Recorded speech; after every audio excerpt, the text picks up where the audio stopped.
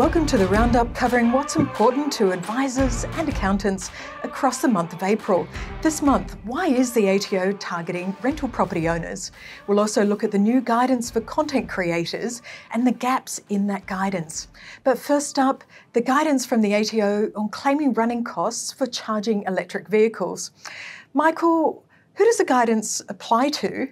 And how do you actually apply it? Yeah, the guidance that the ATO has released is basically in recognition of the fact that when it comes to electric vehicles, there is a cost associated with charging those vehicles, and it can be quite difficult in practice to try and figure out what the cost of that electricity is. So this guide is really aimed at individuals who are charging their own electric vehicle at their home and are personally incurring electricity costs in doing that. But this guide is also applicable to employers. Employers who are providing car fringe benefits to their employees, potentially taking advantage of the relatively recent exemption under the FBT rules for electric cars. And where those employers are trying to figure out the operating costs of the vehicle under the operating cost method. So this guide is applicable to, in some cases, individuals, whether that's an employee or a business person, but also to employers who are trying to use the FBT operating cost method. And as I said, it's really about the ATO recognising that difficulty in calculating electricity costs for someone's home. Effectively, what this PCG, and it's only in draft at the moment, what it does is it provides, I guess, a shortcut method for trying to calculate what those electricity costs are. So if you are incurring electricity costs in relation to charging an electric vehicle at your home, you can use at the moment a rate of 4.2 cents per kilometre that the vehicle travels. Now, we would expect that over time that rate may change. This is an initial rate, and remember it is only a draft PCG. But for the time being, that's the rate that can be used. Now, you don't have to use it. This is optional. If you don't use it, then it's up to you to try and figure out what your actual electricity costs are in connection with charging that vehicle. But as we said, that's practically quite a difficult thing to do. Now, one thing just to mention is that when it comes to who is able to use this rate and who is not able to, you are not able to use this shortcut rate if your vehicle is a hybrid vehicle that has an internal combustion engine. So if it's a hybrid vehicle and you also have to fill it up with petrol every now and then, this vehicle won't qualify for that rate. Now, you may still incur electricity costs in terms of charging that vehicle if it's a plug-in hybrid vehicle, but you're kind of left on your own there. You would have to come up with your own number in terms of those electricity costs. The other thing just to note is the start date. This guide, this guideline, this shortcut method for FBT purposes applies from the 1st of April 2022. For income tax purposes, in terms of claiming deductions, it applies from the 1st of July 2022. So what are the record keeping requirements to use this method? Yeah, so the record keeping requirements are important, and it's basically the same as with any of these shortcut methods that the ATO offers. I mean, they can certainly reduce compliance costs and make life a bit easier, but you do need to make sure that you're keeping the right records so that you can take advantage of that shortcut method. In this case, the requirements depend on who you're dealing with, basically. If you're dealing with an individual and they're seeking to claim deductions using that shortcut rate, well, the main thing is they need to keep records of the kilometres that the car or the vehicle has travelled across the relevant period. And for most people, that would mean keeping odometer records. So making sure that you've got odometer records which show distance travelled during the year. If the employee or the individual is using the logbook method, well, they would already have to keep a logbook, and that would also form part of the record keeping requirements to use this shortcut method too. Now, if you have an employer and they're seeking to take advantage of this rate when it comes to calculating the operating costs of the vehicle for FBT purposes, once again, in order to take advantage of that, you normally need to ensure that the employee has a valid logbook. So once again, that is a requirement that needs to be met to take advantage of this rate. Aside from that, the ATO also recognises that because this guide is relatively new, I mean, we didn't know about this back in April 2022, there will be people who maybe haven't kept the records yet that are required to be kept to take advantage of this shortcut method. As a result, the ATO says, look, they will provide some flexibility. And so where you haven't kept the required records, particularly say an opening odometer reading, then you can make a reasonable estimate using other records. And so that may well be service records. For example, you might have taken your car in for a service, and in the little book that you keep in the glove box, it's got the number of kilometres that the odometer was at that time. Now, that might not be the exact date, but the ATO suggests that using other information, including things like logbooks, you could come up with a reasonable estimate of what the odometer was at the time that you needed to keep those records from. Now, the other thing that we need to be aware of is that this shortcut rate is aimed at people who are incurring electricity costs personally. So clients also need to make sure that they keep a copy of an electricity bill, which shows that they are actually responsible for and are incurring those electricity costs. So the shortcut rate is there in draft form at this stage anyway. We'll certainly let you know once that is finalised and if there are any changes that come through in that final version. But for the time being, they are the key details. We have clients who want to just make their life a bit easier and use that shortcut method for calculating their electricity costs. Rental property is firmly in the sights of the ATO with a new comprehensive data matching program. Matthew, what's the approach here? Look, the ATO focus on rental property owners shouldn't really come as a surprise. The ATO have been saying quite loud and clear, and for some time now, that rental properties are a key focus area for them. And it seems like there's a good reason for this. There's tax revenue to be collected. In fact, the ATO estimates that there's a tax gap of about $1 billion due to taxpayers either not reporting or incorrectly reporting their rental property income and deductions. So in that light, and turning to your question, the ATO have launched a new data matching program targeting rental properties. It's going to be collecting data from quite a few banks for the 2022 year onwards. And it's going to be collecting information specifically on residential rental property loans. So things like details of account holders, things like interest charged during the year, repayments during the year, as well as other transactions within a particular loan account. Now, because the data set is expected to involve 1.7 million taxpayers, the expectation, which shouldn't come as a surprise, is that we're going to see more scrutiny in this area due to this data matching program.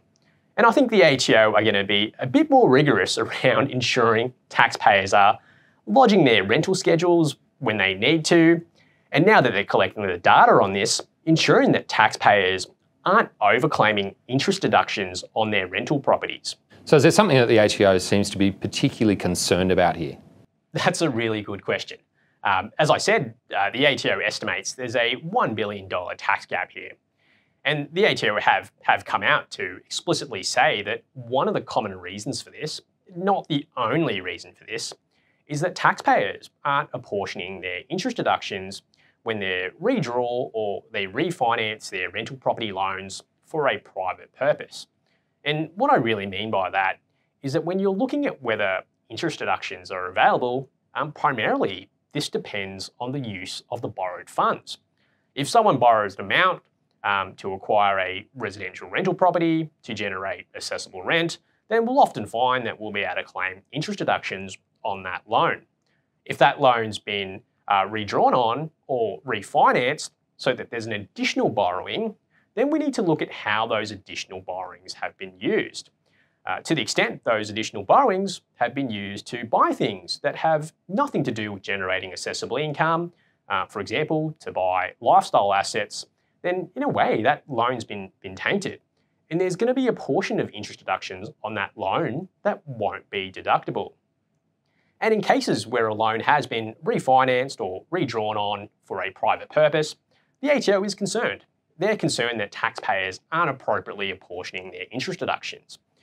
And it's really up to us to be asking our clients the right questions when we see clients with interest expenses on their rental properties. And we should really be asking things like, have you refinanced? Have you redrawn on that loan? And if so, what have you used those additional funds for? The role of content creators has escalated dramatically over the last few years. Every month on the Knowledge Shop Help Desk, we get a myriad of questions, particularly dealing with OnlyFans. Now, the ATO have released new guidance on the tax treatment for content creators. Michael, what's the issue here and what is the ATO's intent? Yeah, look, the ATO has released this guide, and look, it is a very brief guide. which is basically trying to warn people who receive benefits, whether that's cash, goods, other property, in relation to content that they might create and then make available to the public or a section of the public. And so that could include people who may be writing blogs and receiving benefits for that, people who are creating video content and receiving either a regular subscription fee income or receiving tips and gratuities and other benefits. It could include people who have, say, YouTube channels and are receiving goods or benefits, things to try out and review as part of their channel. It can include a whole range of things. And I guess what the ATO is concerned about, and this is my guess anyway, is that a lot of people in this situation may not be fully compliant with their tax obligations. And maybe they feel that what they're receiving is very hard for the ATO to track, and therefore it's easier just to leave it out. And the ATO, I think, is producing this guide as a way of reminding people that it's not quite as simple as that. Now, basically what the ATO is suggesting, and the message is pretty brief and pretty simple, is that if you are receiving money or goods in relation to content that you create, then you will probably be taxed on that. And I guess one of the things that the ATO mentions, and I think this is a really valid point, is if you're creating content and you're receiving something other than cash, that could be creating some cash flow problems for you. Because if you receive expensive items, the market value of those items might end up being included in your taxable income, and you may end up with a pretty hefty tax bill, but you don't necessarily have the cash to pay that tax. So that is one of the things that I think from a practical perspective, the ATO is right on the money there, that there will be people out there who are receiving things often in non-cash form, and there's an issue there in terms of can they afford to pay the tax without selling the things that they've received. Now, the other thing that the ATO mentions quite briefly is GST. If you are receiving benefits in relation to creating content and that relates to an enterprise that you're carrying on, then you may well hit a point where you need to register for GST. And there may well then be a GST liability that arises in relation to the benefits that you receive. Again, whether they're in cash form or in the form of goods or property. So it can be a pretty tricky area, and particularly for those people who aren't just receiving cash, determining the value of what they've received and making sure that all ends up in the tax return and in GST calculations can, to some extent, be just a little bit more complex than what you might think. But the ATO's message is pretty clear here. If you're receiving something for the content you create, then in many cases there will be some sort of tax obligation that you will need to meet. Are there things that we should be making our clients aware of that the ATO haven't necessarily covered in their guidance? Yeah, there's two things that really come to mind here. The first one is that the ATO seems to make what I think is a pretty blanket statement that if you're creating content and you're receiving something in relation to that, that will probably be taxed. Now, I think the reality is a bit more complex than that. Because if you are undertaking something that is a genuine hobby, you don't expect to make any money from it, and someone happens to give you, for example, an unsolicited gift, I'm not sure that that is always going to be taxable. I think the situation is more complex and that would require more detailed analysis. Now, if someone is creating content with the expectation of generating a profit, they're going to receive things, whether it's cash or goods, with a value that exceed the expenses incurred, or if this is basically their full-time occupation, I think it's pretty valid that, yes, we would expect that to be a taxable activity, may well be a business. But there might be clients who are receiving things occasionally on an ad hoc basis where you might be able to argue that that is not taxable to them. It will really depend on the situation. I don't think that's something that's really covered in the ATO guide. The second thing is that the ATO refers to GST obligations, but what we've seen come up quite a lot in practice is, again, it's more complex because if you're receiving things from overseas, from foreign residents, foreign parties, it may well be that the supply that you are making is GST free. Again, those rules are a bit more complex than I guess maybe what you might understand in terms of seeing what's in the ATO guide. So where you have clients, particularly those who are getting towards that $75,000 turnover threshold for GST registration, particularly important to focus on where the money, where the goods are coming from. Because if they are receiving subscription fees, cash, goods from overseas, there may well be scope to treat that as GST-free under the export rules. But those rules will need to be looked at in a fair bit of detail. But that is something we've seen come up quite a lot, particularly for people who are creating content which is uploaded onto, say, video sharing platforms. Often, in many cases, those people will be receiving at least some of their income from overseas, and there may well be scope to apply those export rules. So they're two things that come to mind. They're not really discussed in the ATO's guide. It is very brief, but they are issues that we see in practice and that really need practitioners to look at in more detail. And that's the roundup for this month. The federal budget is coming up on 9th of May, as you well know. If you're on Knowledge Shop's database, we'll send you our advisor edit of all the things that are relevant to accountants and advisors the morning after the federal budget. If you're not on our database at the moment, just jump onto knowledgeshop.com.au and just register for that budget update. If your firm is not a member of Knowledge Shop as yet and you'd like to see exactly how we're helping thousands of accountants across the country every single day, then give the team a call. We'd love to show you how we can make a difference to your practice. We'll look forward to talking to you soon.